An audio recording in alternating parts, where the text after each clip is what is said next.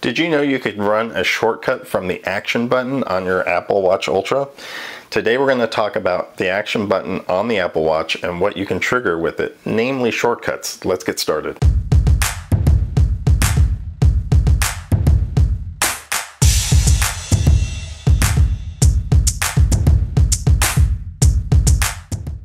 Hi everyone and welcome to the channel. Today I'm going to show you how you can get more done using the action button on your Apple Watch Ultra. But before we get started, please take a moment to like this video if you found it useful, subscribe, and turn on notifications so you don't miss new how-tos and reviews. Alright, if you have an Apple Watch Ultra, there's an orange button on the left-hand side that you can use to trigger functions. Start a workout or the stopwatch. If you're on a hike, you can add a waypoint, a couple other ones you can do. But you can also trigger a shortcut. This starts to make things a little more interesting.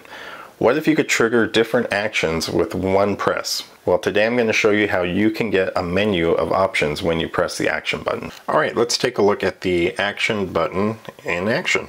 So I've got my watch here. The action button is on the left hand side.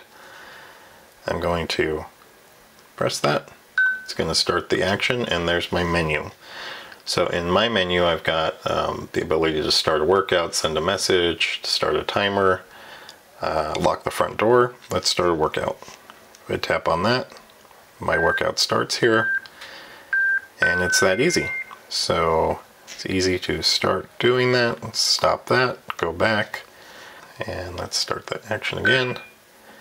And this time I'm going to start a timer. So this will start a timer. It's going to ask for how long. I could configure this for a specific time. So I could configure this to automatically start my timer for, like, say 10 minutes. Maybe I do 10-minute timers all the time. So I could do that there. Let's look at the watch app and see how this is configured. Okay, the first thing we're going to do is take a look at the watch app and jump in here and then see where you configure the action button.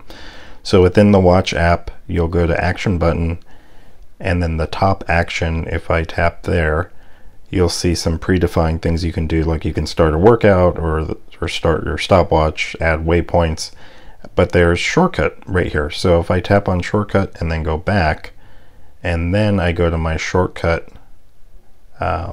menu option below that, you'll see all the shortcuts that I have listed, and I've selected the action button menu. And next we're going to go and see how that is configured.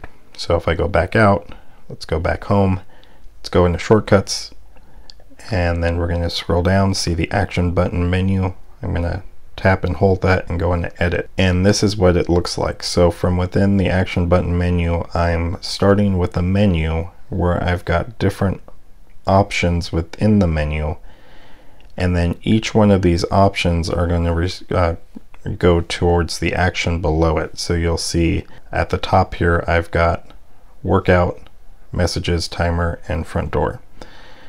And my workout, as an example, I have that so when I hit the workout button, it's going to start an outdoor walk with an open goal. If I hit messages, it's going to send a text with predefined text to my wife. If I go to timer, it's going to start a timer for it's going to ask me the duration for how many minutes, and then my front door is going to set a front door, and it's going to lock the front door. So if I tap on front door, you'll see the accessory comes up and it's set to lock.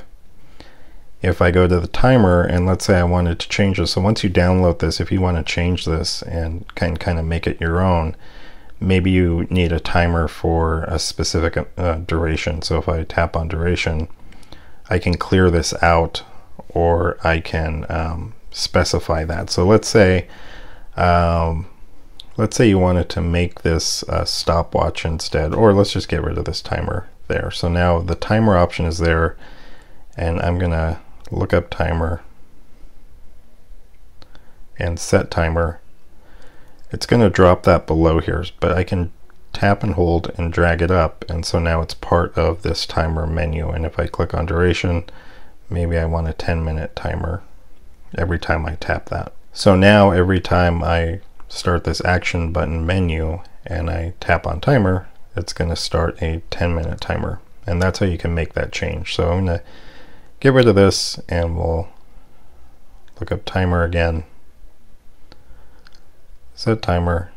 I'm going to drag this up, and so now this timer is going to ask for the duration. So if I tap on this, I'll do ask each time, and that's where you saw in the video when I hit timer, it asks for the duration of how long I wanted the timer to be.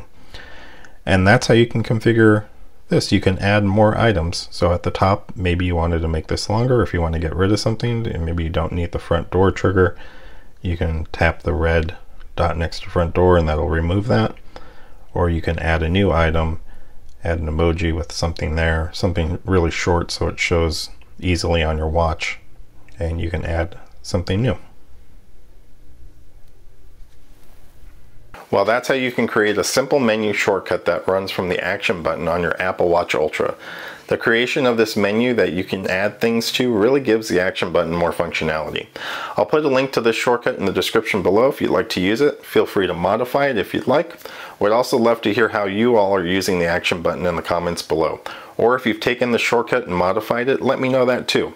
Thanks again for watching, everyone, and talk to you soon.